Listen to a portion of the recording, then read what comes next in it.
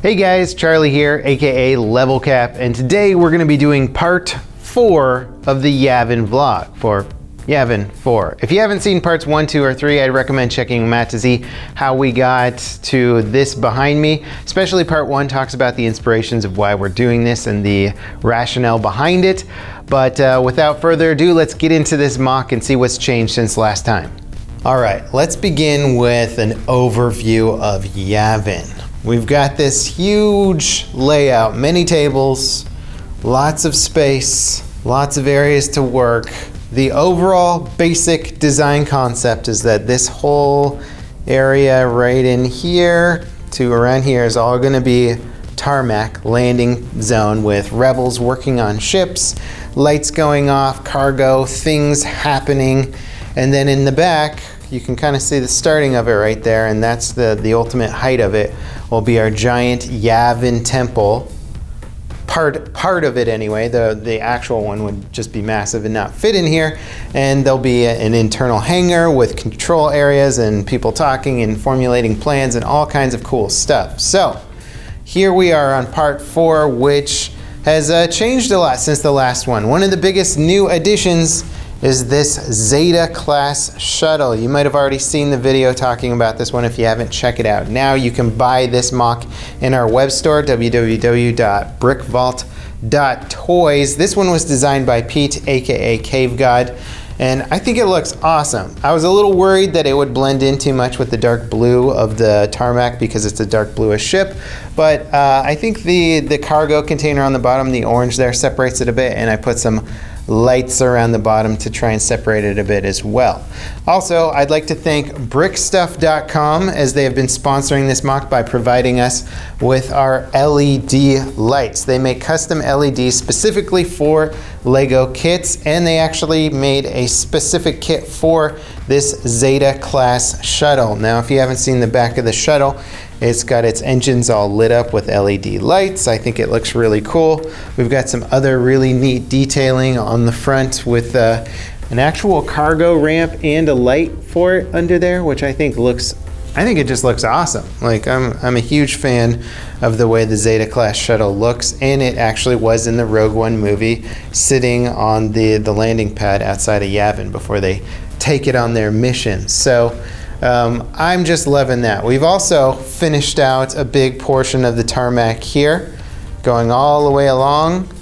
The spaceships placement is not final. This is just kind of placeholder, and we're putting ships here. I do, however, want this area to be sort of an A-wing staging ground. I like the idea of that. The A-wing placement here may not be final, and even the types of A-wings we have here may not be final. Technically, I think the A-wings from the Rebels show makes the most sense. So that one, and that one are the more era-appropriate ones, where the original trilogy A-wing, like that one and that one, might have not actually been on Yavin at any point. But we'll probably include both types and mix and match and stuff. There's going to be a lot more Rebels and parts and gear and stuff out here to make it feel a bit more alive. We've added on a few more puddles as there's like a lot of dew and water buildup on the tarmac. Speaking of the Rebel soldiers, we've been collecting quite a few. We've got a huge collection of them over here. We got pilots, we got standard Rebels, we've got a huge box of baggies and people that look like they could be technicians and working on stuff. Those guys will all be set up on the tarmac doing various things. We're gonna have a lot more of scenes like this with like torpedo tubes, ion torpedoes, and like container crates, and these containers over here, and workbenches and tool kits, and rebels and people doing silly things, carrying containers, and then we'll have like more fuel pods, and then these generators here, and like cables and things lit up and doing things. We're also going to have that cargo train that you see in the movie, in multiple of the movies, carrying cargo around the Yavin tarmac. Now, the other big area that we've made progress with has been the jungle. So Yavin is this giant rebel base that exists basically in the middle of a jungle. These big stone temples come out of the jungle, and over here on the left side we we built up the jungle area a little bit. So the idea is that the jungle is kind of overtaking this area of the Rebel base. And last vlog I had a small amount of this river built. I've fully completed the path of the river going all the way back here. I think it looks cool. We've completed sort of a little bit of under building there to create sort of a sense of depth in certain areas, and we're going to do some changes and some fun stuff here that I'll get into in a future vlog. But I like the look of it so far. I've built a small little stone path that's coming in from the tarmac, and there'll be a stone bridge going over the river here, and the path will continue on back through there. We also put a, I think that's a dewback, I think that's what they're called, that you see in episode 4, I guess in the desert, there's a stormtrooper riding them. But I was thinking, you know what, why couldn't they be a jungle creature also? We don't know a lot about the native animal life of Yavin, so I'm kind of pulling from the Star Wars universe, and we're going to throw a bunch more fun animal life in here, kind of creeping in and encroaching in the jungle. This obviously has a lot more work to do. We've got our 2 trees. We had 3 at one point. We broke one. But I got to put Jack on building more trees as he designed the trees, and we have the parts to build quite a few more trees right now. So we're going to build those trees, get this jungle more populated, more fleshed out. We've got a lot of cool ideas of little Easter eggs and fun things to put in the jungle, and ultimately it's going to be encroaching on the Yavin temple over here, and sort of trees and vines and moss and stuff growing up the side of the temple. It's going to look really, really cool, and I can't wait to build out more of this jungle. And I'm really happy with how it's turning out too, because I haven't done a huge amount of landscaping, especially on a big scale before, so I wasn't sure how it was going to turn out with the embankment look and stuff, but I'm actually quite happy with it. Now, initially we were going to build this front section of tarmac all the way out to the very end. I was like, let's just finish off this little front section here so we can be done with it and start setting up dioramas.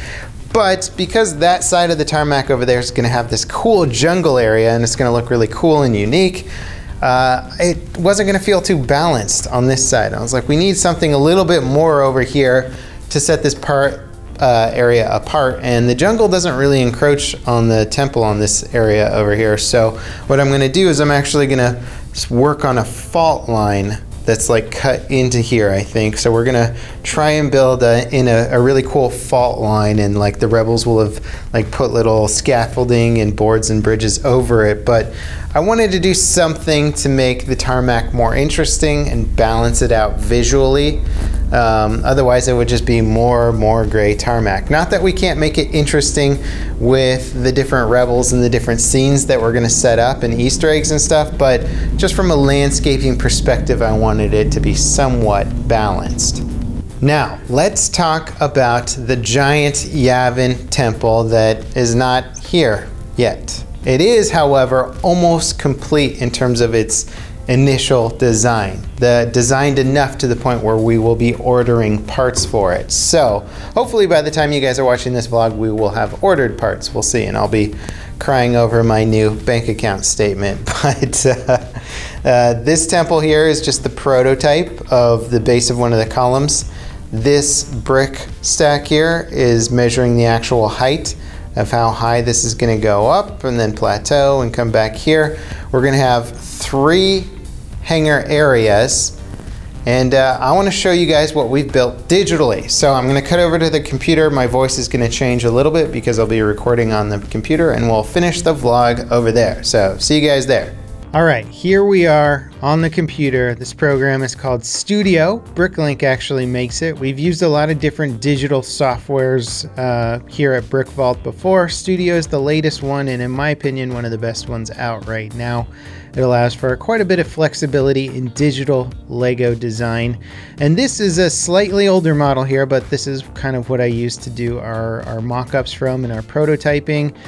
You notice the height on the actual Yavin mock that represents the height of this tower here when it's fully built out. And this is the front of the hangar wall, and this here is the opening to the hangar where you'll see X-wings underneath. Now the back side's kind of open and unstudded right now. I do have this semi-completed in another file. We are right about ready to order parts. In fact, by the time this video goes up, I think we will have actually ordered the parts for this massive build, which is really exciting. It's taken quite a few hours to design it, but I'm quite happy with where we are. Now, what you're looking at here is very naked in a sense. It doesn't have any of the weathering effects detailed onto it yet. You'll notice some like sort of chips in the stone and whatnot, but beyond that, I haven't put in the coloration here. Let me open up a file where we show some of the weathering effects that will be implemented. All right, so here we are with our 4 columns that are going to be on Yavin. These 4 stair-like columns that go up. Each one's made slightly differently. They're supposed to have slightly different weathering effects. Definitely some of it's copy and pasted over, but enough to make them look different at a glance. And we use some dark gray, some light gray on top of the tin, and then also in between the stones here, we get some dark green and some dark bluish gray for sort of weathering and mossy effects. Now these are going to get covered in a lot of plant life as well to show how overgrown the temple is. So there's a lot of open studs here that are going to give us a bunch of freedom to add plant life on as we see fit, basically. I decided not to go for that in the digital route because it can take a while to sort of rotate and get things into the exact orientation that I want, and I thought it would just be more fun to do all the moss and vegetation stuff in real life. So all the structural stuff is done digitally, and then the plant stuff will be done in person. Interior wise, it's very, very, very thin and hollow. We did some durability testing. I think this will be strong enough to hopefully lift with assistance from this middle Technic structure here, because we want to be able to move it if we have to repair or make modifications and stuff. So that's always a concern of designing these structures. And this was a very, very difficult build because internally, you'll notice it's pretty complicated. Everything is half a stud over between layers because these bricks here are half a stud apart to give that sort of depth and spacing effect. I went for that and it created an insane amount of work, made this way more complicated than I initially thought it would be, but I think the visual effect that it's going to present when it's all done will be totally worth it. These are going to represent small light columns that are at the base of the towers. There's actually going to be a little flexi tube in here that I didn't model out yet. Let's load up a more weathered look for the hangar. All right, now these are the front slightly sloped walls that will go over the main hangar bays. There's going to be 3 of them, and they're all slightly different, kind of like the 4 columns are also slightly different from one another.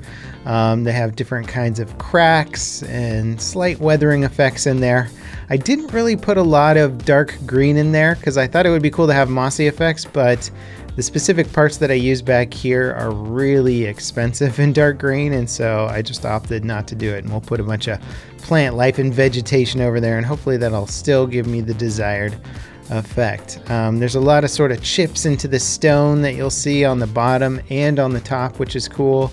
I'll have like a corner chipped off here and there just to try and give it a cool weathering effect. A change that you'll notice from that base prototype I showed you is that the walls used to be straight up and down, but I actually had to build in a slight tapering effect on both sides of there because these walls are slightly sloped, and to fit into the columns properly they need to be tapered. And so provided that I did the math right on this, here let me turn off the grid, they will line up perfectly. And this is one of those things that once we build it in person, we'll find out if it works. The back side of these is also overly complicated because of course I had to offset things by half a stud and make it all super complicated and crazy. So that's what's going on back here, is way too much complication of things for enhanced visual effect. So hopefully these walls will look pretty good over the hangar. Let's take a look at the hangar structure real quick. All right, now the hangar structure is what's going to hold those sloped walls. They'll each fit on the front side here. The back side is something that is not yet finished, and as you can see I'm starting to work and build some cracks into it here and hopefully get this beat up a bit more. Rather than doing an intricate stone lattice work in here, I decided that I was going to build a bunch of longer cracks and discolor this stone a bit more and put a little bit of ivy on it. But since it's on the interior of the temple, there isn't as much vegetation, so it's like gonna be more old dead vines once we're done with it. But I decided to make things a little bit easier on myself for the back wall and save a little bit of money in terms of structural complexity there.